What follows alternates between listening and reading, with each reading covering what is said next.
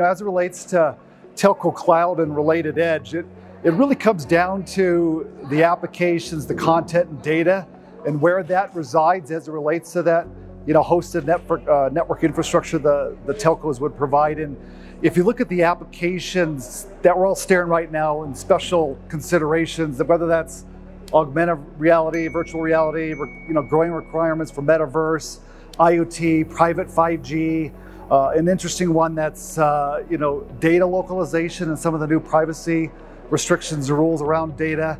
What that all has in common is an even greater requirement for proximity. That speaks to latency and other things around edge, but also performance. And from a Lightriver perspective, and not the first topic that typically comes up around telco cloud and edge is that of transport, and specifically optical transport. So if you look at these networks and requirements, again, around performance and connectivity, now more than ever, you got to be rock solid around that optical networking. And for ourselves at Lightriver, where we focus on the design, build, deployment, and automation of these networks, we give that special consideration around real-time inventory, automated assurance, orchestration of all the moving pieces. And for ourselves, almost all of our use cases across vast types of customers all comes down to building these networks that are built not just for day one and scale considerations, but performance and manageability